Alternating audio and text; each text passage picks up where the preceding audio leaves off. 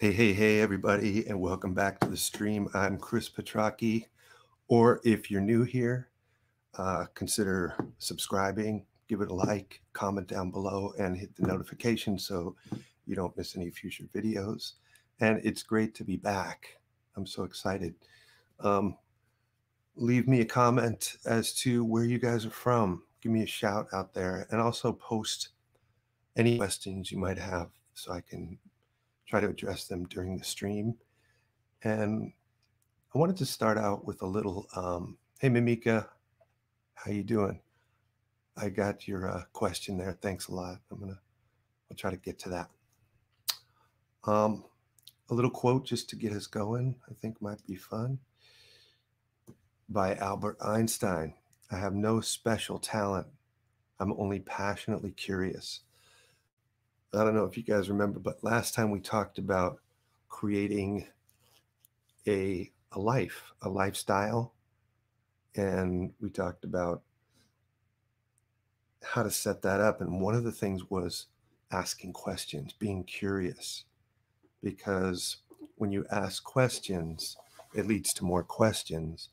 And that for me leads to more excitement, right? Because I realize that there's no ending, right? I'll never know it all.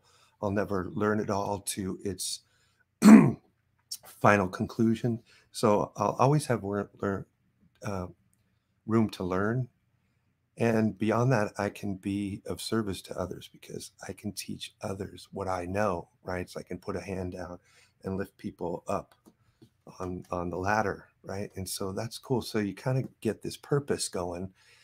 And so it's interesting that I ran across this quote by Albert Einstein, and he's a genius, right? He's also acknowledging that he's not specially talented, right? He's not even saying he has the greatest intellect. He's not talented in that respect, but he's only passionately curious. He really boils it down to he's got questions, and he asks questions because he's passionate about the world around him. And so that's something we all can do. And so we could really be encouraged by that and by his mindset, which is so important. Hey, Sampico, what's happening? Welcome. Nick, hey, San Francisco. Mimika's from sitting out there in Greece, and Sampico, you're up in Canada, I think, if I remember right. Okay, so let's see here. I'm going to get started, get this party started, and we'll have a little critique, and then let's see what happens here. So, Mr. John Schwobel, how you doing, John? You out here? If you are, let us know what's happening. And so this looks great. I'm really happy with the way that you've handled the medium. I think that's number one, is how the hair looks like hair and the skin is really indicating that material. So your material indication, as we call it in the business, is very good. And the sense of light, which I think that really goes hand in hand with how you handle your medium, because when you handle the light well and the sense of volume and the sense of believability, that ties in with how you're handling the charcoal. So great job there. This is a difficult one because the head is tilted back. And so that can be difficult to handle. And so let's take a little look at how we might do that. So let me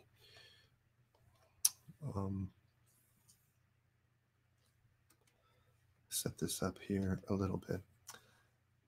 I'll try to have yours there, and then I'll add something on top. So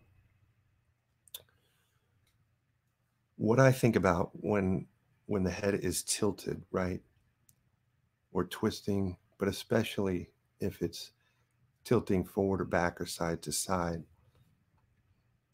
I do think about I think about a box, right? Because a box in perspective is easier to draw than the muscle bone complex anatomy of a human head, right? So right there, I've got a front and a side and a bottom, right? And that's what you need. You need a front, right? A side and an underplane or a bottom. And so several things have to happen there. You have to draw or imply in perspective. And you need connections. You need the head neck connection. You can also use a cylinder for this, right? Because you can convey that, right? Because it has a front and a bottom, right? But it doesn't really have a side. You don't know where. There's a big question as to where the front is because there's no inside corner. Whereas the cube gives you that, the cylinder doesn't, and the sphere doesn't give you that either.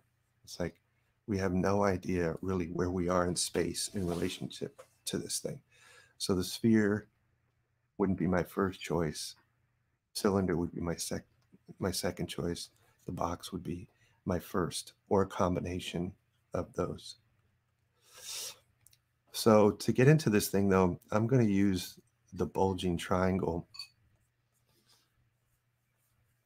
And that sailboat shape, right? It's dynamic. Triangle shape is dynamic and it's gestural. You have three great gestures of the head, right? Along the top of the cranial mass, the front of the face, and then the gesture from the neck or from the chin back to the backmost part of the head. Okay, so that works well. And then to describe the form in space, I'm just going to use depth lines, right, or cross contours. And I'm going to draw through with these kind of partial, I don't know what we call them. They're sort of just these partial arcs coming through, right? And I'll just find out where the nose is, where the eyes are, and get the basic landmarks. And then you have, that's where your corner is, right? You can see it on the model, right? So that's our approximate. That'll give us the front and the side delineation, right? Something like that. It might be here. And so if this is the eyes, then the brow is going to be a little bit above that.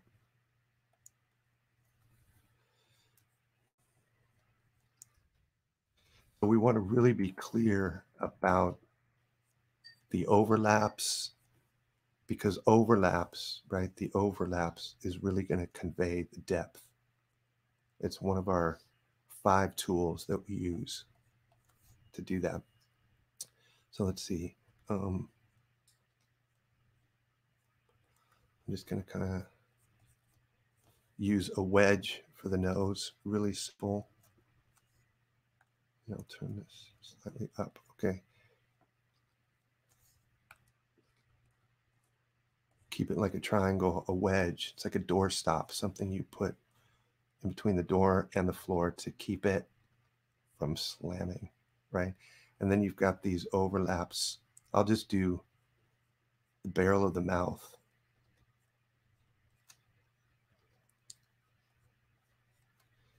And here's where you really need to see the underneath.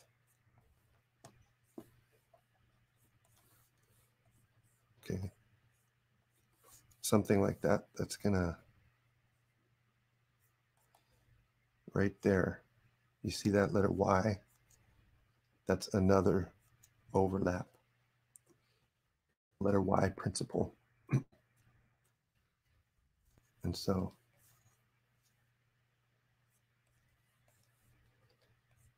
see, so I start real simple and characteristic, and then I kind of bang things into shape once things are kind of where I want them. This is easy to fix. If I need to, let's say, modify something, change the position. Here, it's a lot less painful than if I got into it, started with the details or started with the shading. I'm setting myself up for success here, using really simple primitive shapes that show me fronts, sides, tops, and bottoms. Okay, so we have a connection here down to the sternal notch.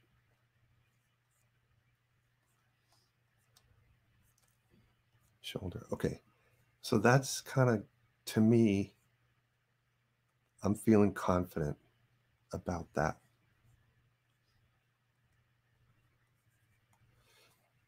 I can throw in the ear, right? So the ear is somewhere, usually meets the nose when you're in a neutral position, but this is a little bit higher, right? There's a little bit of an angle there. So I'll take that angle and measure it like hands on a clock, right? Just like this. I don't want to break that plane, just hands on a clock, 1 o'clock, 3 o'clock, 6 o'clock. So I'll measure that angle and just bring it right down on my drawing. And that can really help get that.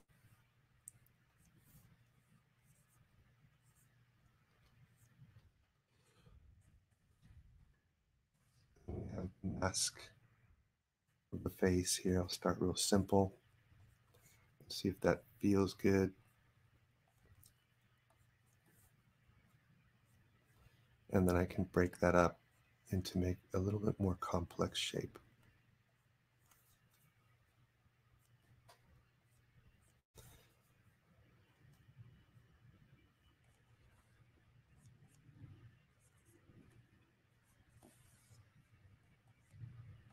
Okay, so it's looking very generic. And that, I think, is an asset. I think that you get a lot of utility out of starting this way.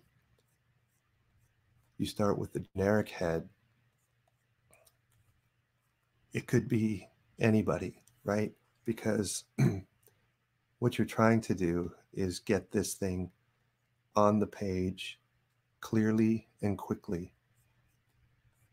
And then you can go for a likeness, right? But if it's not quite on the page, if it's not reading right, you know, if the head neck connection isn't there, if it doesn't look like I'm, you know, under and looking up, then there's no point in, you know, going forward, because it's just gonna, I'll be in misery if I don't check things like this, right? Taking that minute to analyze the position, the gesture, the proportion, and then move from there. Each stage feeling confident. Okay, and that's important. And confidence has a certain look to it, and it has a certain feel to it. You can feel it in your body. You feel yourself, you know, getting excited, right? When it looks right, it's enough excitement to get you to the next sort of little mountain peak, right? You're not at the top yet, but you can see, and you've got enough supplies, enough excitement that you're feeling. You wanna break this mystery, right? You wanna participate in the life around you, and drawing gives you that high. It's like a runner It's like a mountain climber setting out to conquer that summit, that mile, you know. And so this is the block in. It's really kind of, they call it the unseen portrait. Nobody sees this. Only you do. And so you want to take care. It's like putting in the scaffolding. And I cover this in my course big time. And that scaffolding stands for seeing like an artist, construct, capturing the action, describing the form, the features, and your objective, you know, the why are you doing this? The lighting, and then design. So if you kind of cover all those things, your drawing will start to focus and hone in and be more successful. All right, so that's kind of, you know, how I would approach this so that it looks like we're underneath. And this is my concept, right? This, right, is my concept of a box.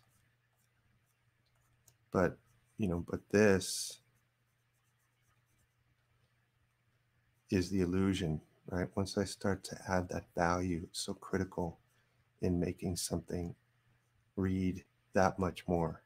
It gives it that illusion of life. So that would be my next step, is putting in the values. Okay. So for the values, John, Mr. John, I would, you know, I'd squint down and I'd want you to really, you know, put in, let me see. I'll go on another.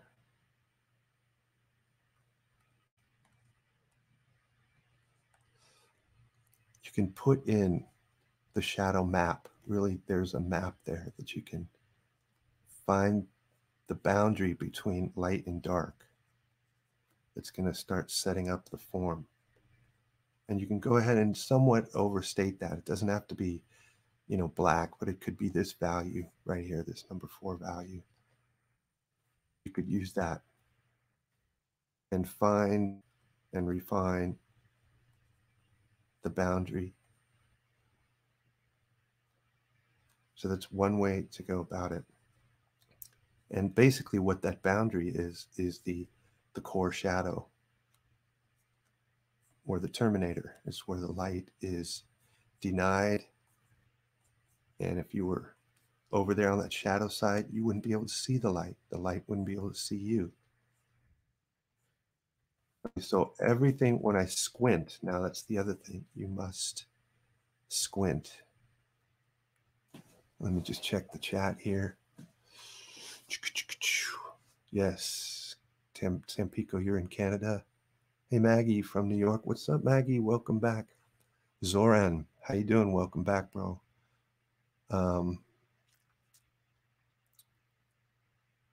Perfect. Jody from Cape Cod. Cool. I'd love to go there. I'd love to go there. Haven't been there. Okay. So when I squint down and I try to get kind of like my 2D statement, right? My yin yang 2D statement, separating dark from light.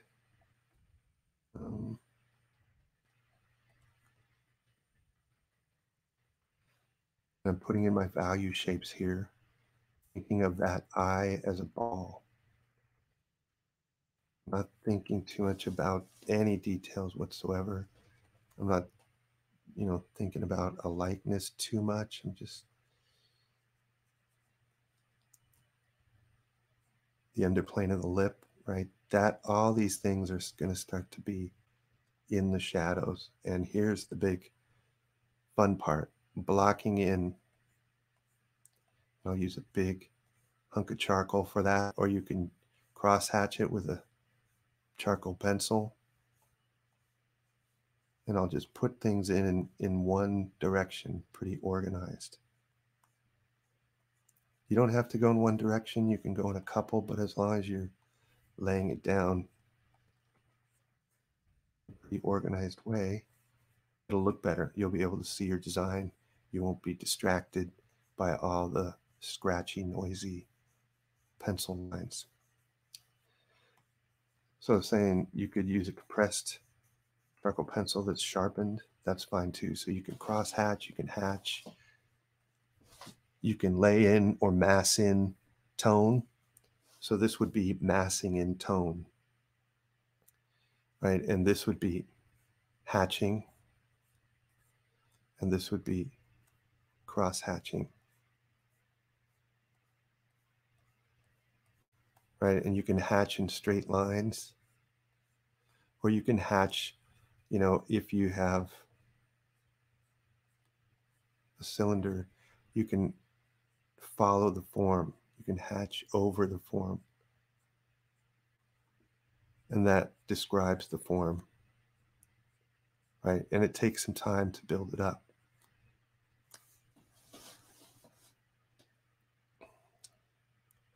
Okay, so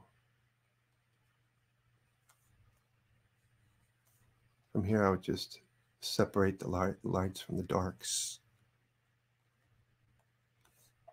in my 4 value, right? My number 4 or so, right? Could be even darker.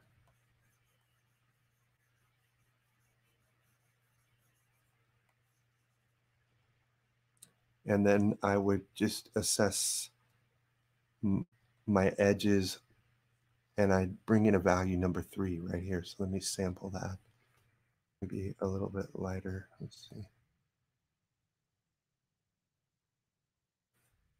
And I get that half tone, the dark half tone, which is a light half. It's in the light. And I would put that right next to the core shadow. That tone right there starts to create 3D.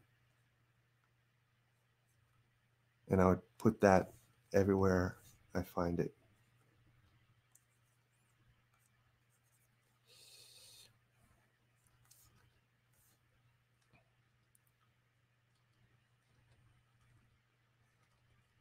Get,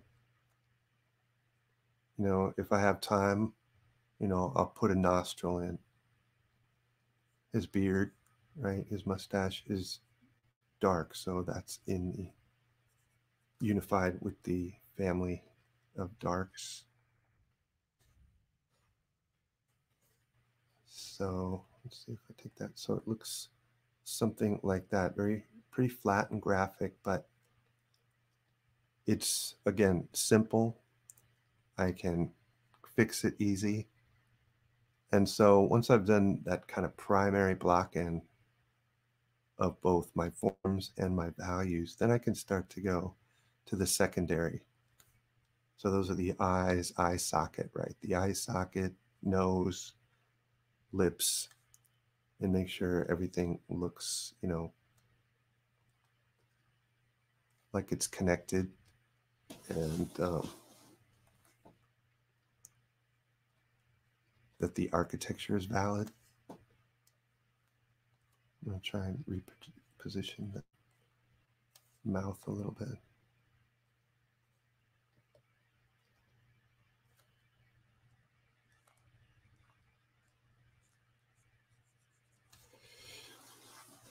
And I'm off to the races. You know, it would take, right, a little bit more, but that's your basic block in. And then I would, as I added one value in the lights, I would add one value in the darks, and then expand the value range. So I start with, you know, 5 values here, and then expand to the rest of the values. You know, I would add a value in the darks. So I would add the hair. I need something darker here.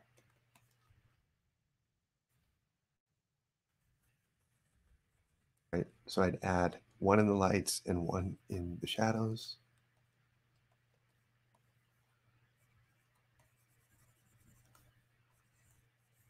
Keep it really simple, step by step, inch by inch. Anything is a cinch.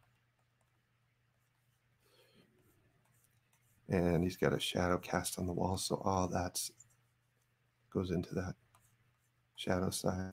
And you can play, you can play with these shapes. Okay.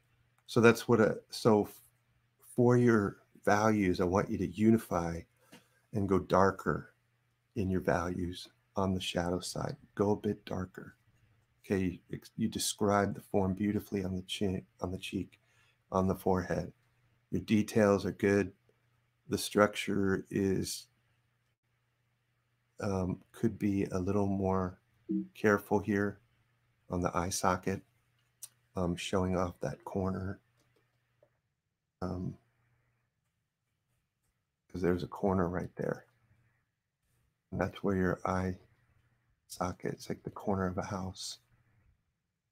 And his bumps up right there. Yours goes a little bit flat, okay? And your face is a little bit stretched this way. Okay, so you want to find that corner and then kind of keep it consistent and then cut a little bit out of that to make sure that you find that corner, and then the eye is a little bit laterally stretched this way. Okay. Otherwise, I think it's really beautiful handling of the medium, and just with some tweaks to the value on the dark side and maybe fixing the eye, it looks pretty cool. Okay. Great job, John. Any questions here? Glad to finally. Hey, Ace, what's going on? Glad to have you here. Let's move on to Amika. Hey, you're up. Beautiful. Love the expression. You captured that really nicely. And this is a beautiful, beautiful photo to work from too. Let's take out the color. Okay. I think you got the angle, you got the tilt, you analyzed, right? You analyzed the position, the gesture, the head type, right? Those are your first, 30 seconds, right? You're saying, what's the head type? Is it round? Is it square? Is it triangular, right? And since it's a kid, a little girl, probably the round is going to work, right? It's friendly, it's approachable, it's characteristic of young people and babies, right? It has that, there's no corners on it, so it lends itself to that feminine quality as well.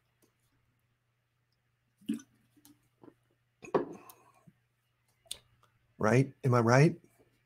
Let me know in the chat. Okay.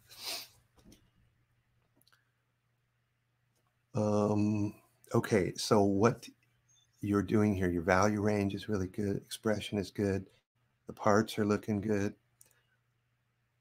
Some structure, you need a bit of structure. So right in here, you see this corner, right? So it's kind of like a box, right? It's sort of a modified box, wider at the top, tapering down near the chin, and then it goes back like this, and you can cut, right? It's sort of like that. And then you can see the under, and then the cylinder for the neck that connects to that. So that's kind of how I see it and break it down, just to make sure it's easier for me on simple primitive shapes to find the tilt and find the perspective by using those simple ideas. So again, just now it's a little bit more complex, right? We're going to take that simple idea and cut some stuff out. Right? We're cutting out a little wedge to make room for the eyes, right? So that's a cut, that's cut out. And that's like a bottom plane. But here on this cheek, here's where you can inject more structure, right there, there, here. And then you can, it might feel weird to put that in on this little girl, right? But I would say go ahead and be a little more overly explanatory with your block in, and then you can dial it back when you do your value pass, right? But for this, let's put it in, because that structure is the first thing that just goes, it disappears. It's, you smudge the drawing, in the process of making and realizing this, things get lost, things get messy. And so go ahead and, be a little more specific with your block in and the planes. And then you can overstate it or understate it depending on your needs, but that would be really good for you to, I think, have that. So if I kind of took that and put that idea in, if my pencil's gonna work, my digital pencil. Come on, digital pencil. There, okay, this.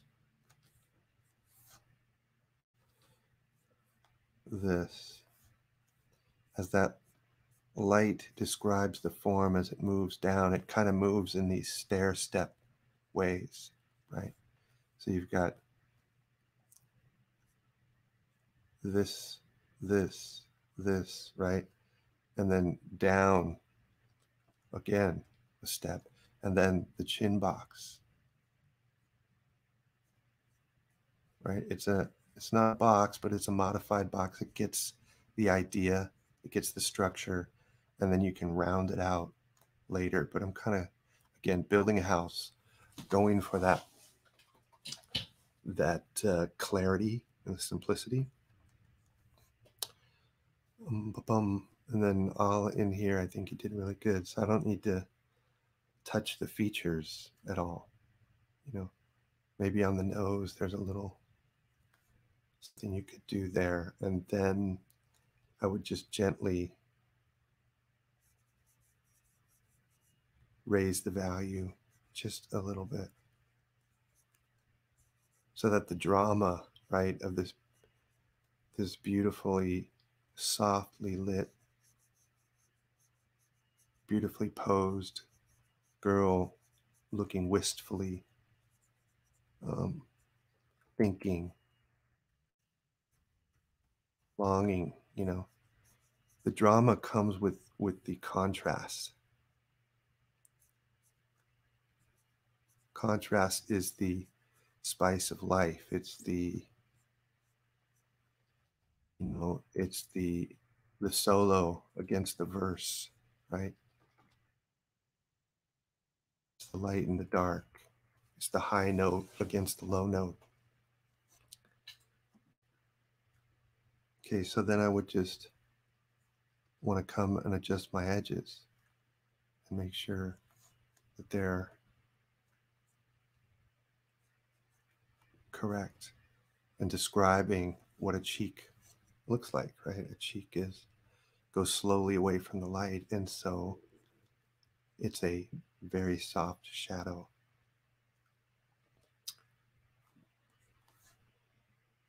And there's that half tone. So it takes some going back and forth. And in this area between the dark and the light, you want to create a bridge, right? You need to get from the dark to the light. And there's this sort of bridge that you've got to cross. You have to create it with tone and value and your strokes.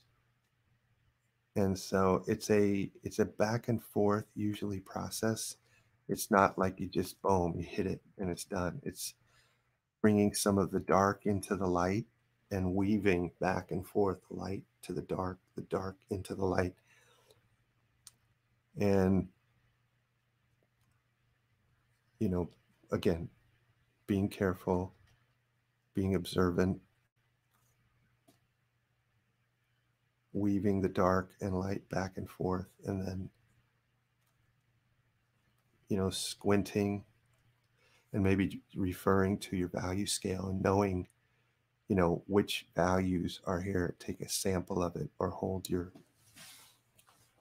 value scale up to right up to your photo reference and say which value matches that. It's around a value number 3, right in the middle, right? The darkest dark is right there in the corner of her eye, nostril, corner of the mouth, and back here. So I would hold back on any dark accents except for those places. And you did that, especially in the eyes. You made us look there because you're the art director, and I know you did that on purpose. And that's excellent. Let's see, where am I here? Coming back to here. Okay.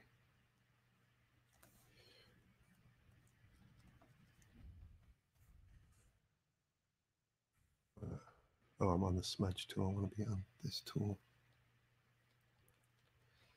And so these ideas, you can erase the structure. You can dial back the structure by assessing your edges, by erasing, right? Like I can erase a little bit out and soften things.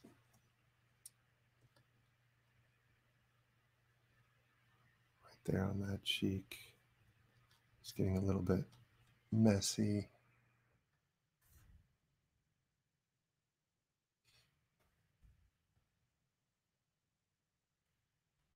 And so don't be afraid, And I like how loose and gestural the hair is, and then how definite dark the background is, and creating a beautiful mood. And you went ahead and added that dark background to hold the contour of her face.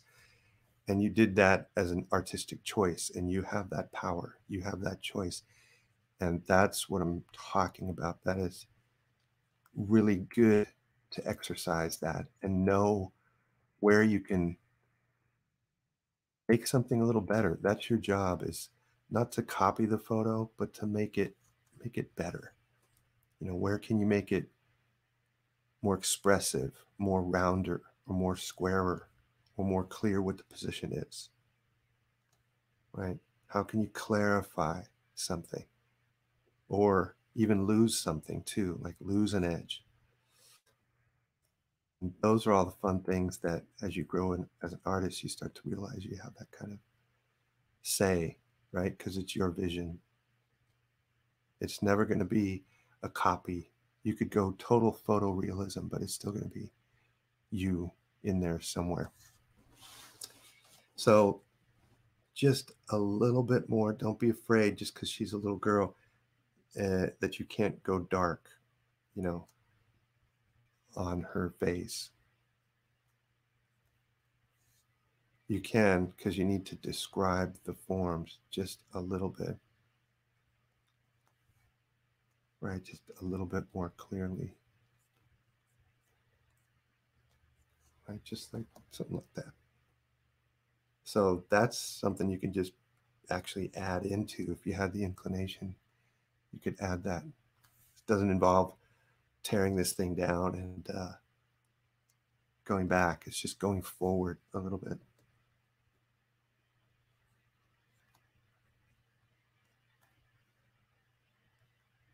And I think you did a great job.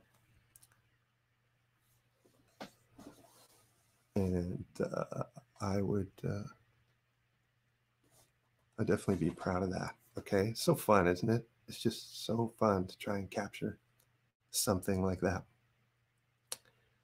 And okay, Mimika, is that good? Let me know in the comment there. So here we go for this guy. Put a little back. Okay. This one, Neil Taylor. Okay. So Neil, you have to go darker. You must. You must. And then here's the reason why.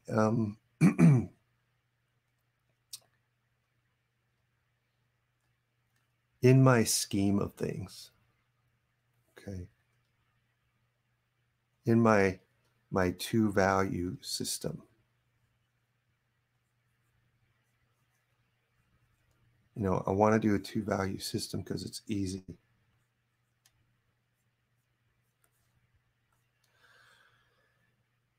In this concept of a cube, right? It's pretty flat. And if I have a light side and my dark side, I sort of unify, right? I have a 1, 2, 2 read. The two sides are roughly the same value, right? And it's kind of flat, but now I have a top and two sides.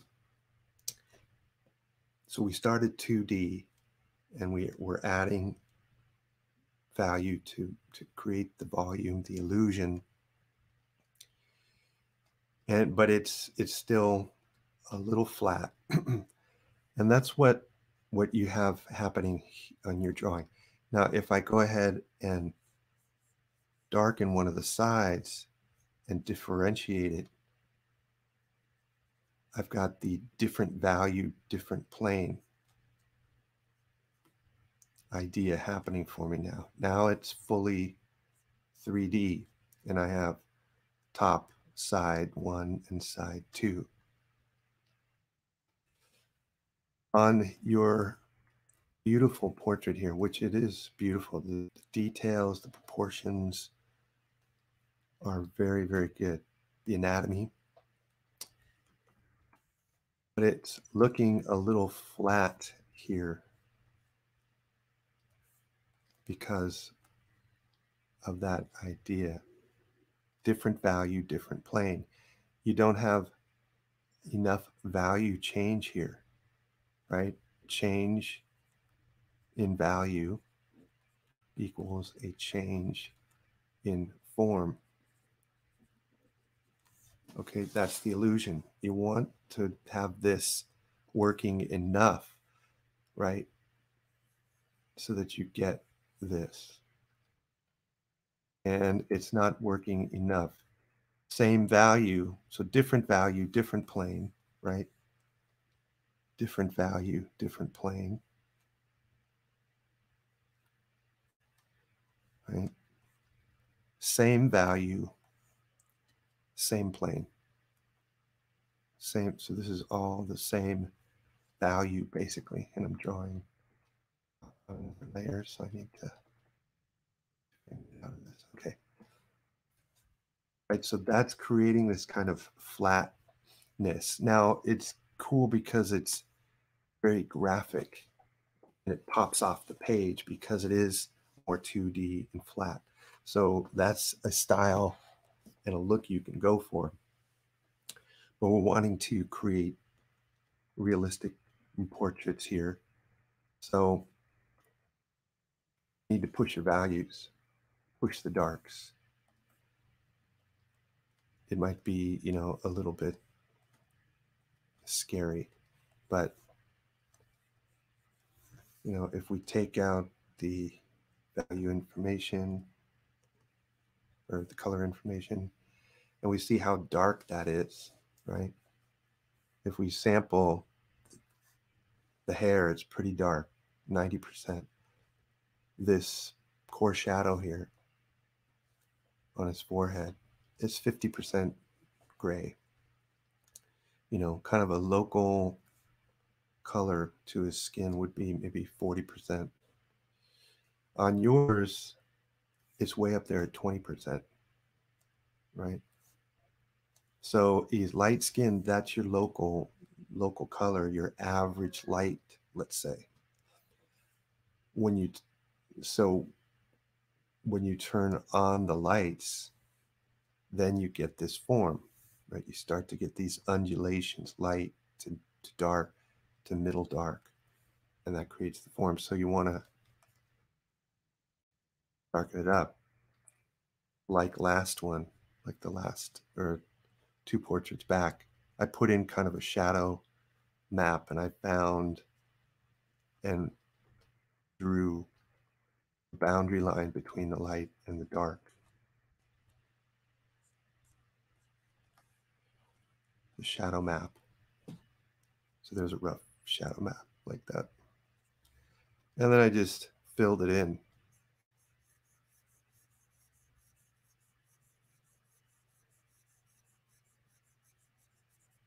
Right, you can see when it gets liney like that, it's kind of scratchy. It doesn't look good. So you want it to lay down. You want things to lay down nicely so you can see the flat graphic shape. Okay, we're not there yet, but we're getting there. We're going to describe this core shadow.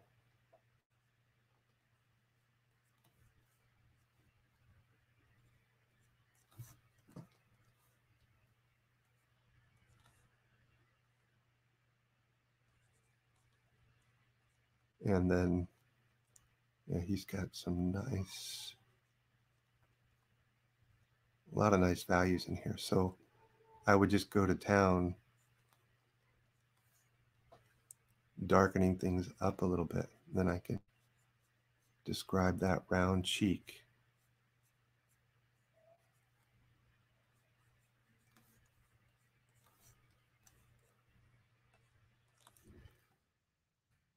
And, you know, given enough time, you could really realize this thing pretty far. So now that we did that, you know, we can do an edge pass and soften things and sharpen things up where they need to be.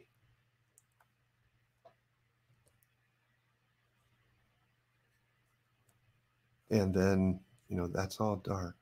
That's all in the shadow right there. There's some reflection in the nose and in the cheek, right? That's reflected from the environment, but basically it's in the shadow side. So I'm going to put it in the shadows, and then I can pull out some of the lights here and there, you know, and just kind of be careful with that. And so since we did that, we have to go darker still, jacket. And then because value is contextual, if I put a, you know, everything I do to my drawing affects the whole thing, right? It's like mixing music. If you have the vocals too loud, then you have to bring up the rest of the band or bring the vocals down. So you're adjusting, right? Everything, all the elements. So if I made the face a little darker, then that made the jacket look lighter.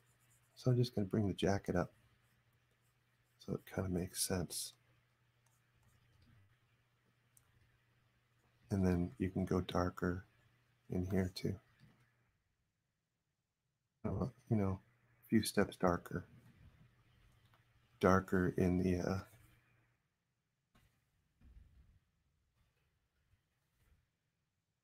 right there. Right now we're really building this thing out a little bit more. So I think your details are beautiful, very beautiful. The anatomy looks great. The parts look really good. That hand is wonderful. But I would say unify your darks so that, you know, it's not too light, so that you're not getting, right, the benefit of the different value, different plane idea. Right, if it's too light, then it starts to flatten out.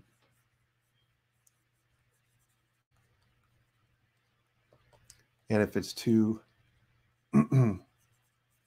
noisy, and you've got these holidays, these islands, right? Then that kind of doesn't help the illusion of depth either so much, right? So you want that to lay down flat.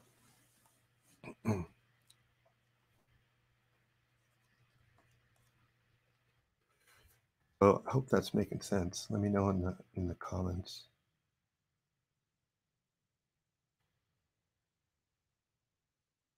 But you're definitely handling graphite well, very well.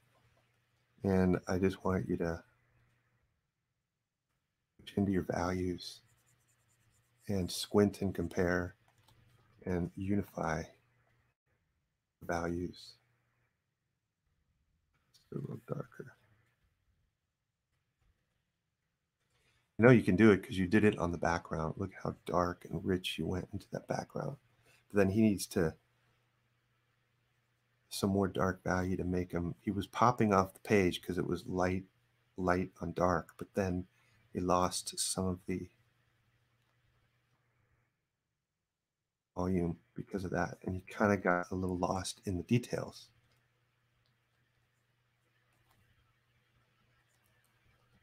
And the way that you protect against that is you have your value scale next to you, you squint and compare, and you just observe. Ask questions. Is this lighter? Is this darker? You know, is this sharper? Is this softer? Right? Is it more square? Is it more round? Is this higher? Is this lower? Just very basic comparative stuff. That'll go a long way. You know, just strict observation. Okay.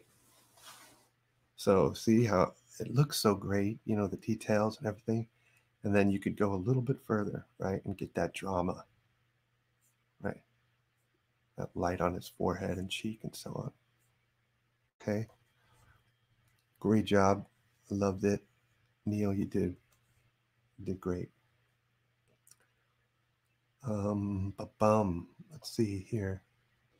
Getting close to the top of the hour. Any questions? Oh, Mamika had a question, and it was about your equipment, right?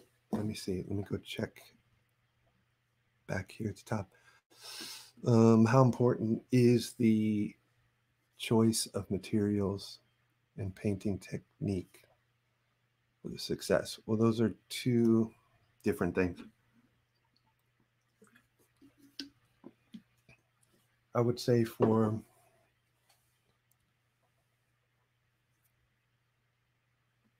the criteria. All right. Criteria is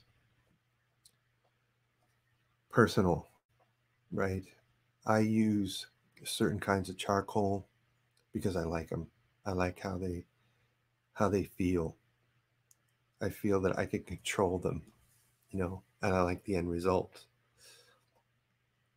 By the way, I think down in the description I have my very favorite tools, my very favorite charcoal pencils and pencils, erasers, sharpeners, all that stuff. There's a link in the description that you can get that.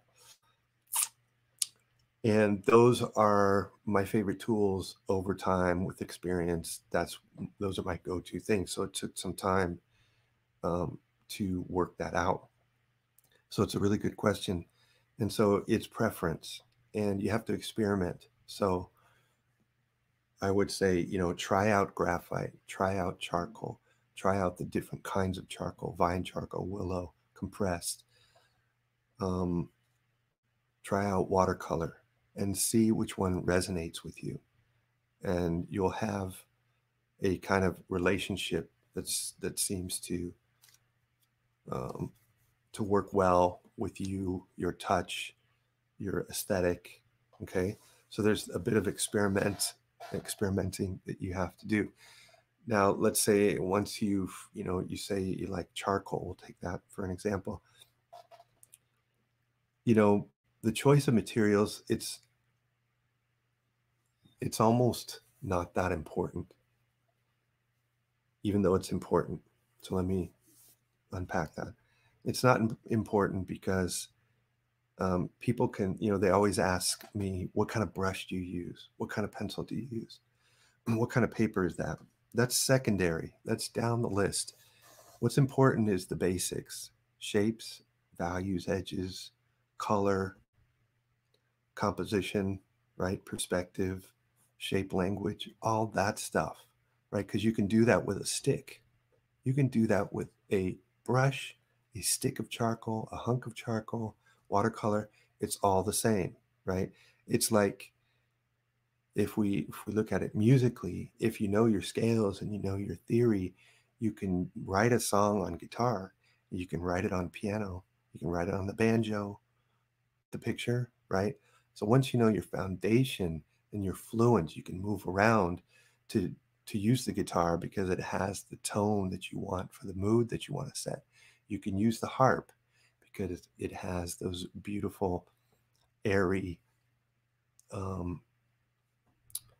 tones that you need to get out what's inside you. Okay, so to get out what's inside you, you might need charcoal, right? You might need that value range that's to dark to middle to light, the whole drama.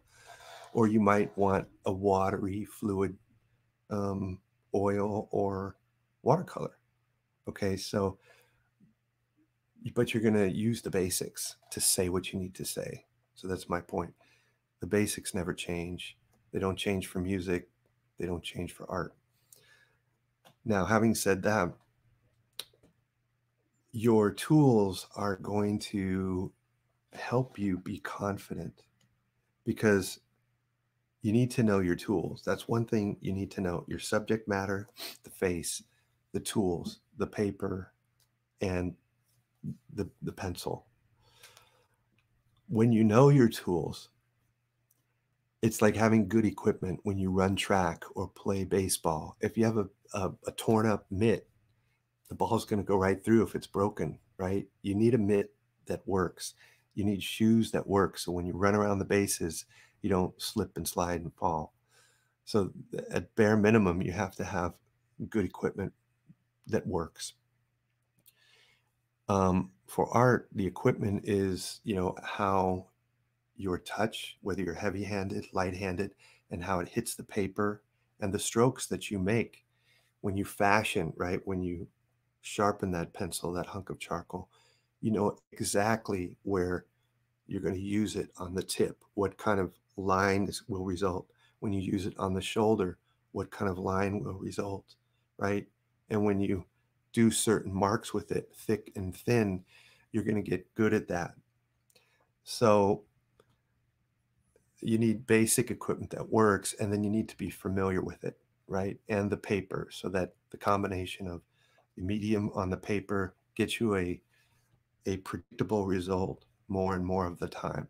So number one is your fundamentals, and number two then is um, the material and the tools. So I played guitar in my childhood. I didn't get the best guitar.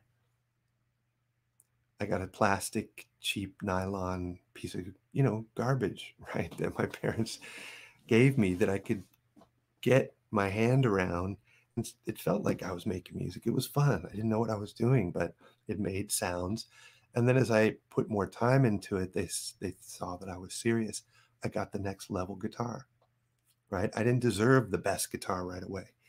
And we didn't have the money for that either. So then when I got older, I bought the guitars that I wanted, and I paid a lot more money for those, and because I felt it was worth it. So, know your tools. You don't have to have the best tools at the beginning, for sure. But first and foremost, know your fundamentals. Okay. All right. I hope that answers your question. Okay. So let's look at this drawing, beautiful drawing by Daryl. Daryl, this is lovely. And I only have maybe a couple things to say about it. And it would be in the halftones because your darks are really good. Your dark shapes are good. Proportions are very good. Connections are all working well. And I just want to see in the halftones, right? Again, it's kind of help with this. We'll take the color information out. Along the bridge of the nose, right? It's darker there.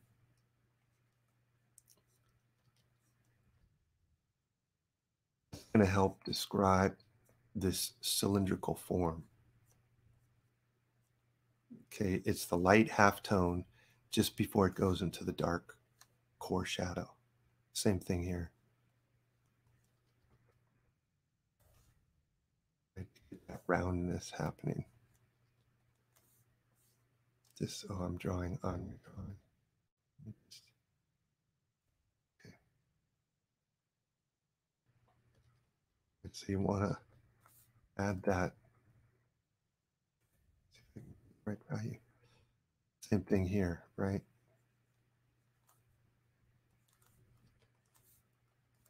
So it's really the value number 3.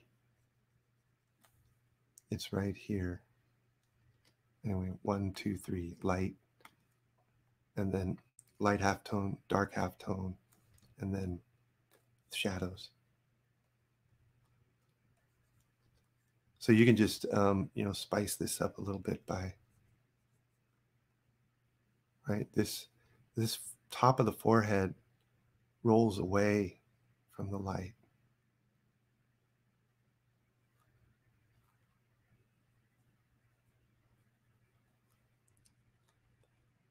Right, you can go a little darker and then dial it back. And then the keystone, right? Connecting the eyebrows, connecting the forehead to the eyes, eye socket to the nose. That's a downward facing plane. So it gets a different value, different plane. And right here. So I'm just really honing this because you did such a nice job, everything. And I'm just giving it a tune up here.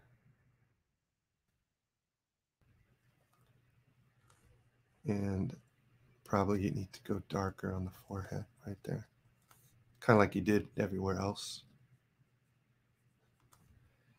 And you need those modeling factors, otherwise it'll look flat. What do I mean by that? You need the highlight, halftone, core shadow, reflected light, and then the cast shadow. So you're missing the core shadow up in here. You had it on the nose, cheek, and everywhere else. So just pop that in. That hair looks beautiful. It looks almost like a photo up here. Nice job. Then you can knock it back just a little bit. And then I can do that, put the value number 3 right there. Dark halftone.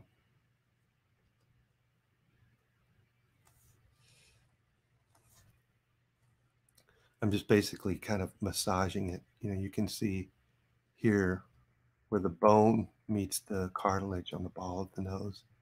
That usually, you know, blood vessels are right close to the surface. And so you can see the red, and red is a little darker on the value scale.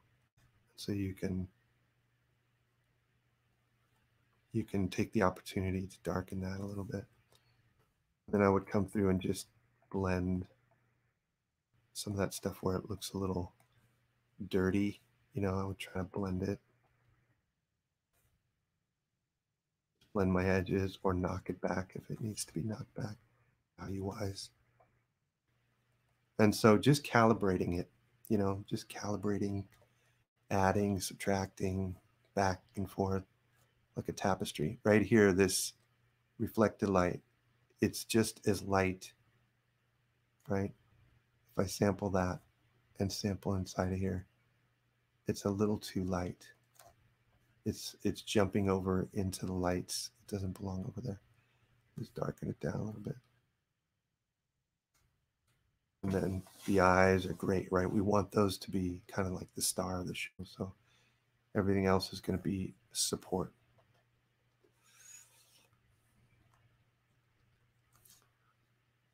just make sure you're consistent with your basic modeling factors to get this thing to read well in every area. Right, so I put in that core, so now it makes the reflected light work a little bit better. Right, that's what I mean by kind of calibrating it.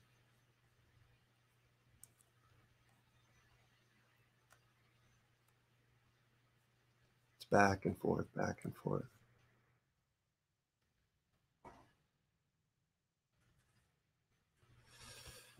Okay, awesome. You could, you don't want to do much back here in the shadows, but you could, indicate like there's a little border where the hair stops. Sometimes you can just catch little lines in there. Don't overstate it, right? But the eye will kind of register that as the end of the face and the starting of the hair. Right? Just like a little line just hinting in there.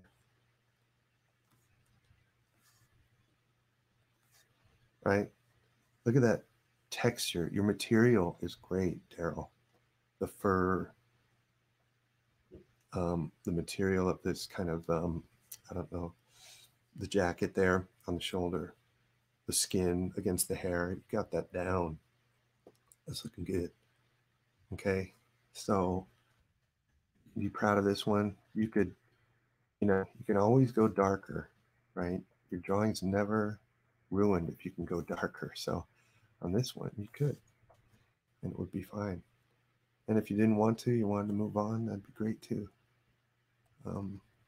Just get one under your belt, put it in the stack.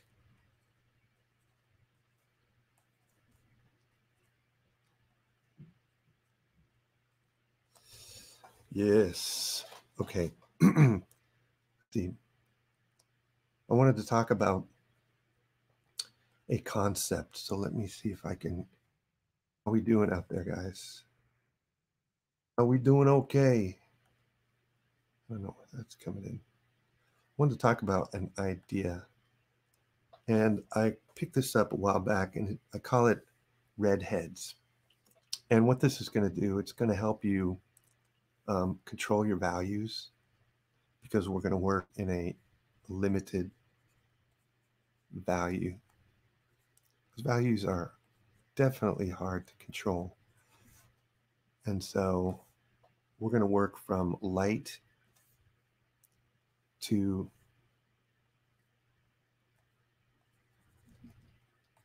this right there.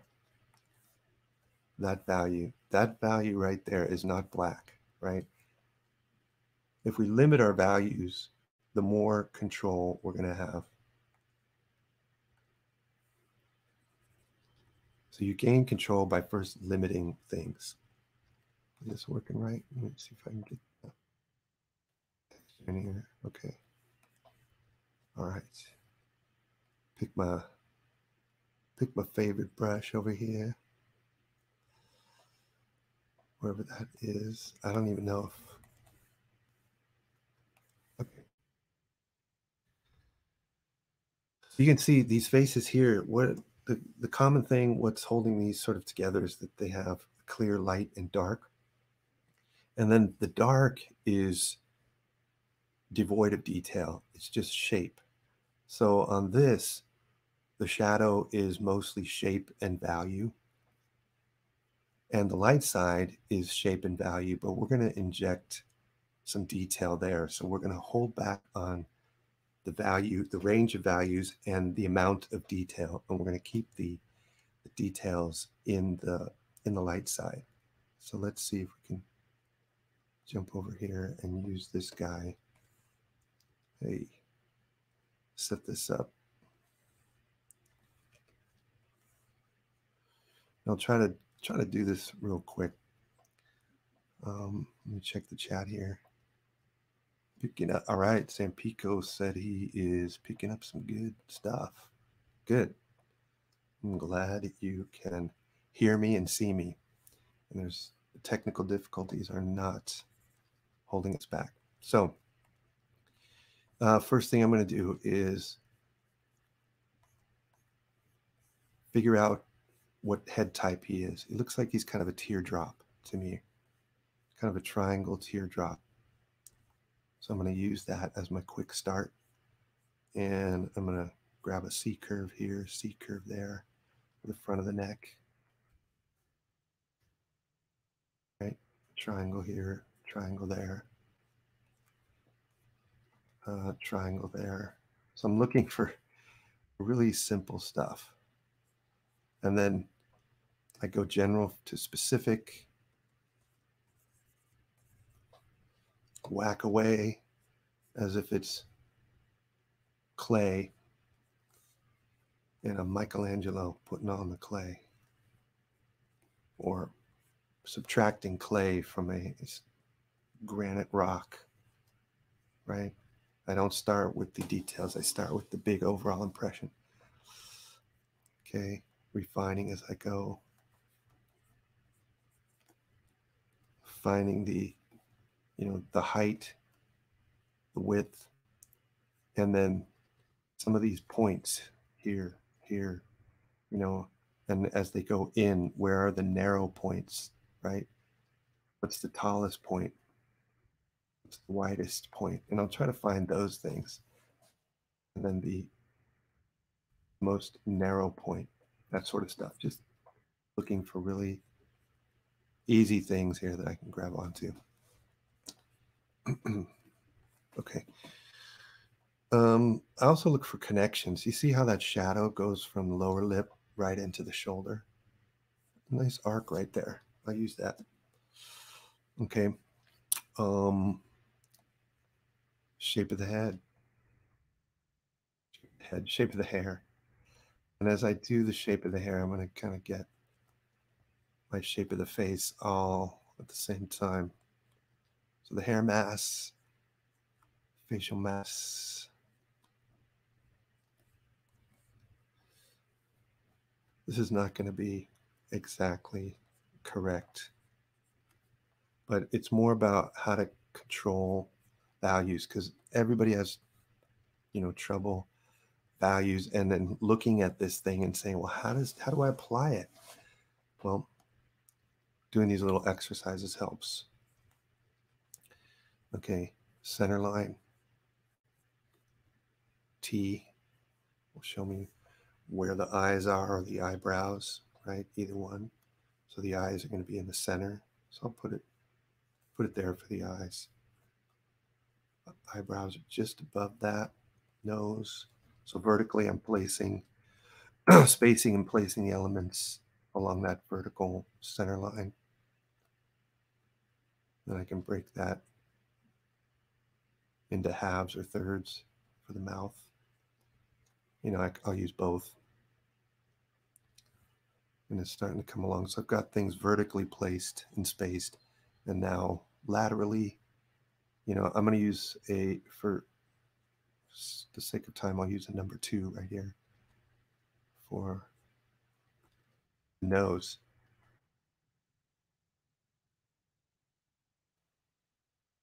You can get a lot done. So time is not your friend.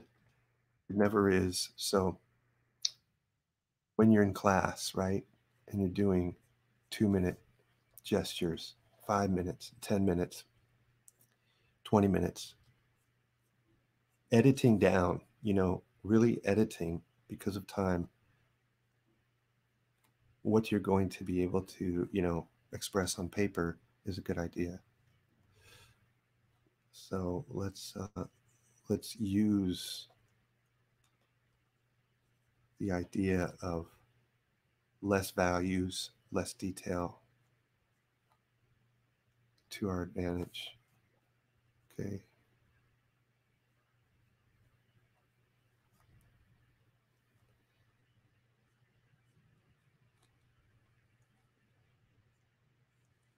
Modifying.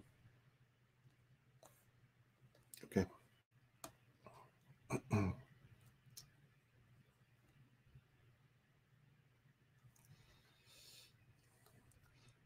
And now try to, again, find that border between light and dark and just express it. I see a little egg shape right there of light. And then just follow this along like an ant along the border here.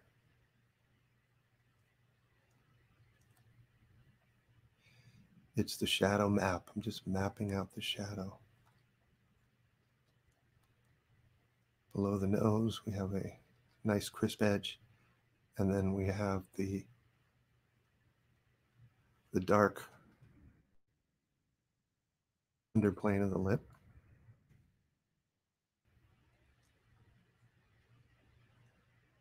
Following the shadow of the lower lip. I'm not even thinking anatomy. I'm just thinking dumb Xerox, copy it.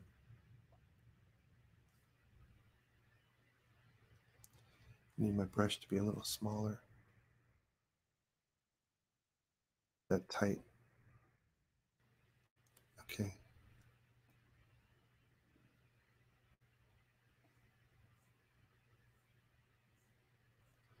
Cut off some of that chin.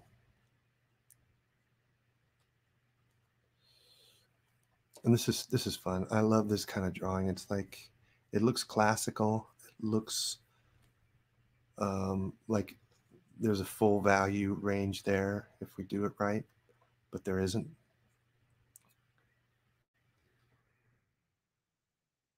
With that gesture of the shoulder against the neck, just like that. Okay. So something like that. Let's say that's good enough. Erase the construction lines. We don't need those. And we don't want the viewer to know how we did it, right? Now let's lay in the dark tones and see what we have here. I'll go ahead and just hold that ear a little bit. So let's see. I can go in several different directions, but I just want to be,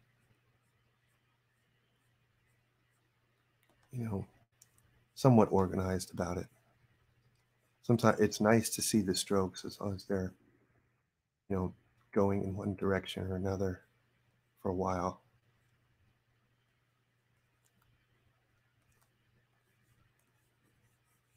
It's kind of like controlled scribbling.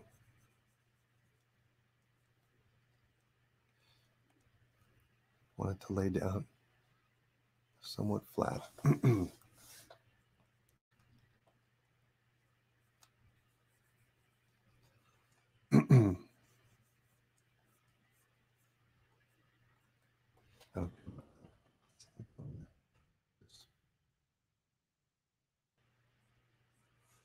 Okay, so that's there. Somewhat flat. I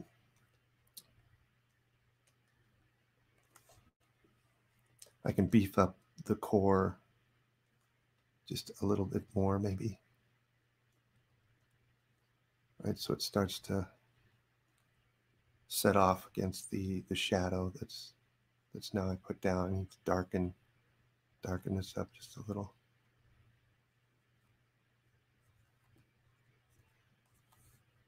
Okay.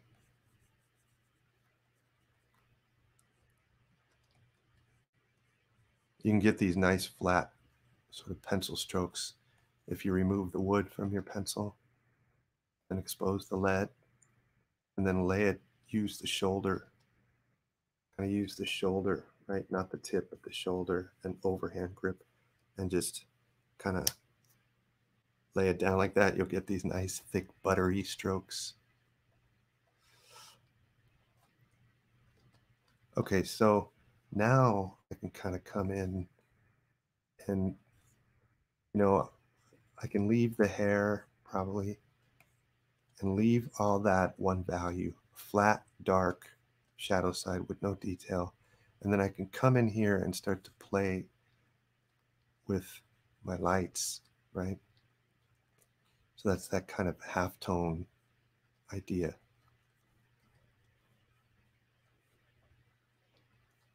And just put those halftones in and make sure you're not just smudging things around, but describing the form and thinking of the light direction, which is top left.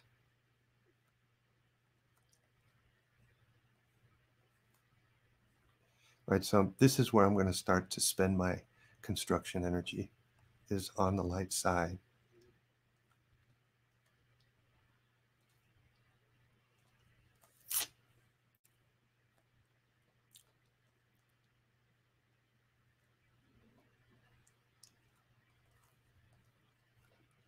Need to erase this. Is this making sense to you guys?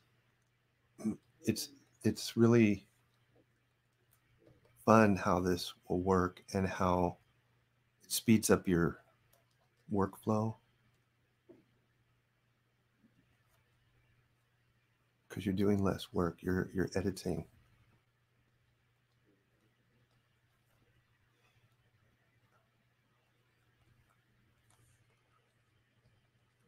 Let's see. I don't see anything here, so I'm going to kind of erase that. Kind of all blends together right there.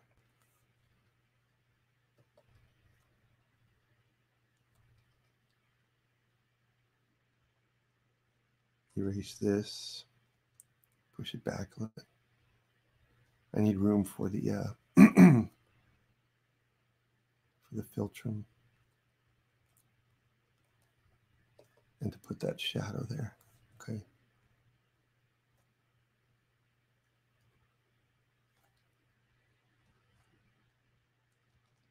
So it doesn't, I can't go black, black, right? So I have to really kind of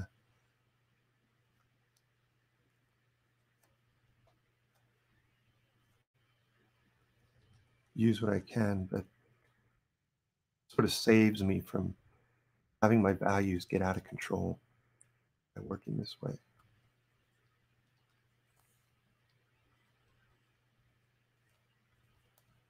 Because sometimes if a drawing is not working, it's because your values are really out of whack. They're too extreme. They're too dark, too light everywhere, and then you need to kind of bring it back to center, bring it back to the middle, and unify things again, and then start sort of over, kind of harmonize things. You probably had that where your drawing just goes out of control, and it's just like you don't know where the problem is. It's because your values got out of control, and they're not reading the way that they should to describe the form and the light.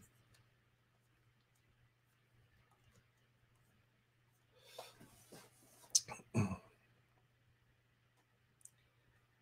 this thing, it needs a little support out here to make the light side look light.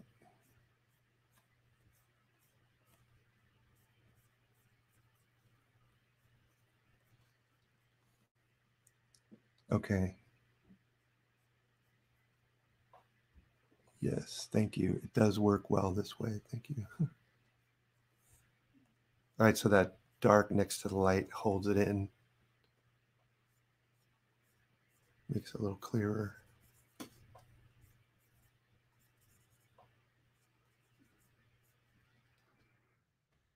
Okay, so I would just go through and kind of work the light side and let it sort of do its magic.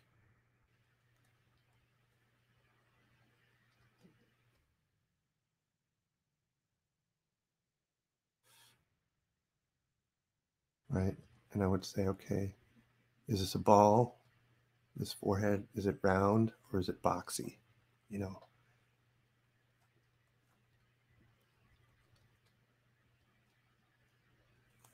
trying to get that unplaned squint.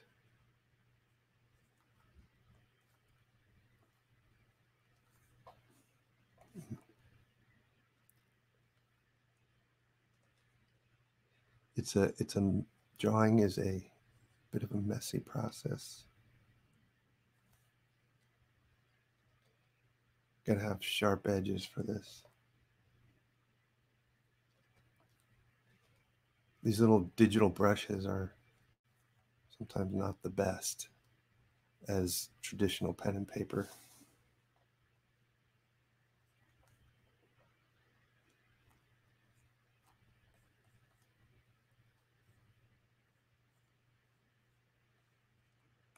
Just put a couple of strands of hair there. And where's that? Let's chisel out that pupil or that iris there.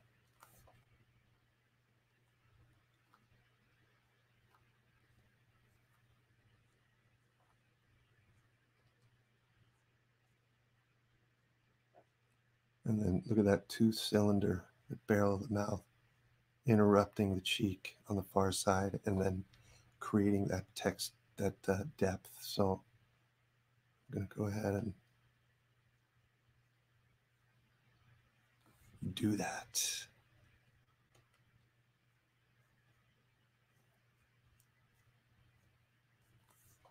And then let's see what we can do with the nose.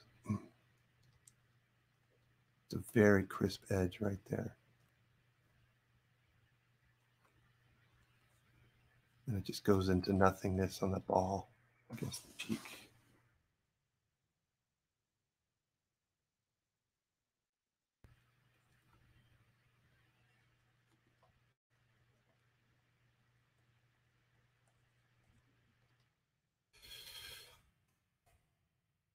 So that's kind of the idea with this thing.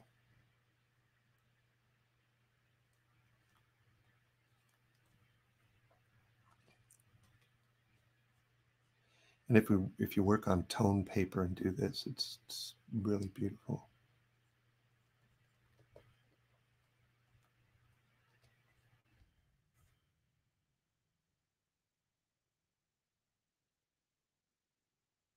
I'm working the light side. I'm leaving the dark side, the shadow side, to just be a shape and a value for the most part.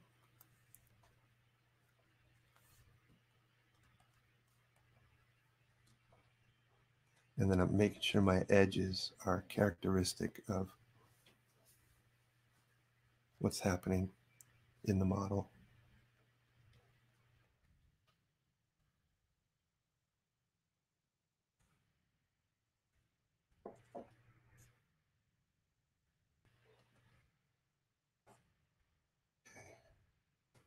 And I can, I can hint. I can work the edges. Working edges is really magical.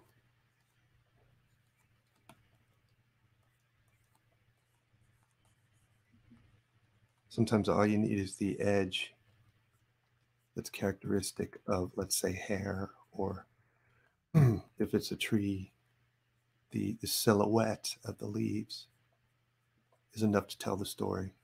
The shape, if you got the shape right, you're good. People will figure it out because the brain fills that in for you.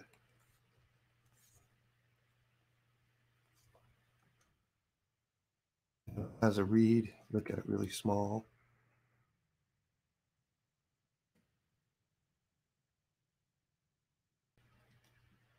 Kind of flatten out some of those things on that side of the darks. I could get away with this maybe, or nothing, maybe just nothing there.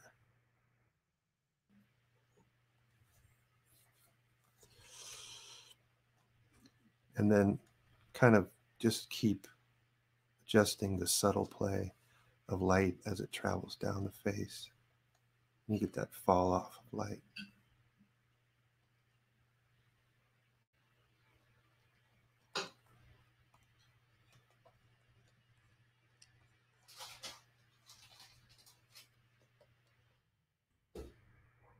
It's glorious It's so fun.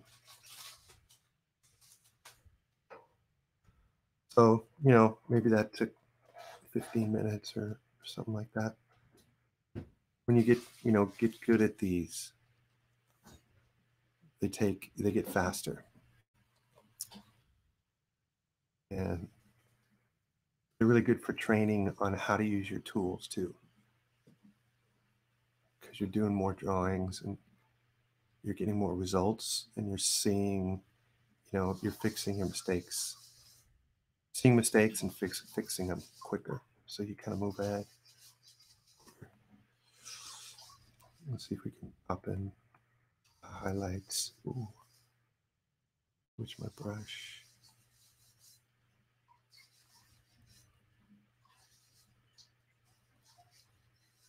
Highlight there. Ooh.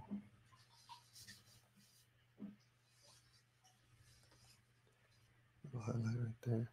It'll come out. A little bit darker. Light right here.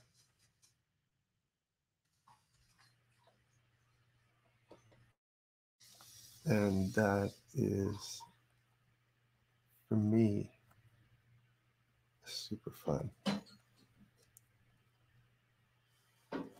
And I think traditional media for this technique works better than digital. You have to massage digital a little bit more.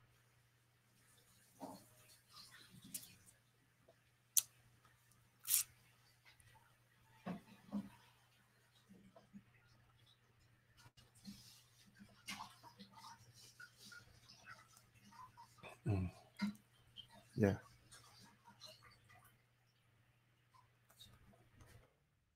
So, you can play with that yourself and see what you think.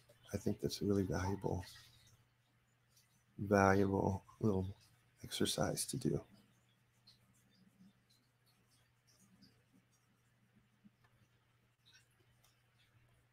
All right, let's see if you guys got any questions.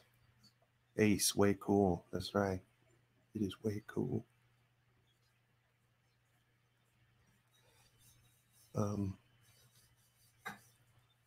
You can just go and go and go. There's a little series of strands of hair there that I could pull those out too, if I had time.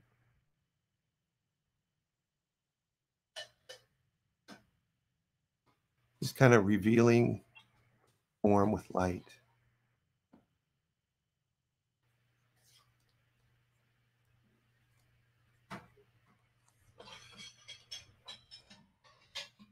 Just see what you can get from this with as little as possible.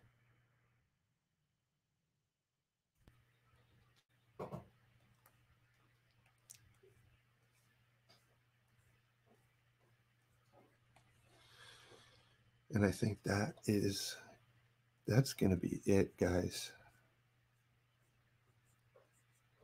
I want to thank you for coming out and spending your time here with me together. It means a lot to me. And if you guys have any questions, let me check here.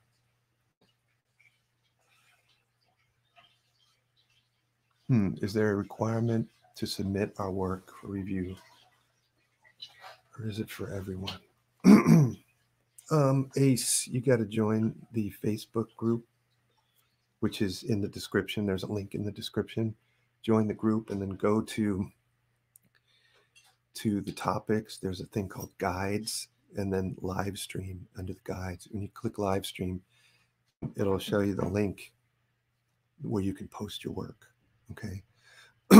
So mess around in that, see if you can find that, and then you're welcome to post up and critique.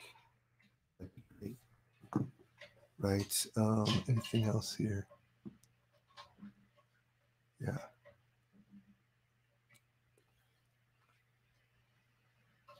Yeah, Mamika likes charcoal pencil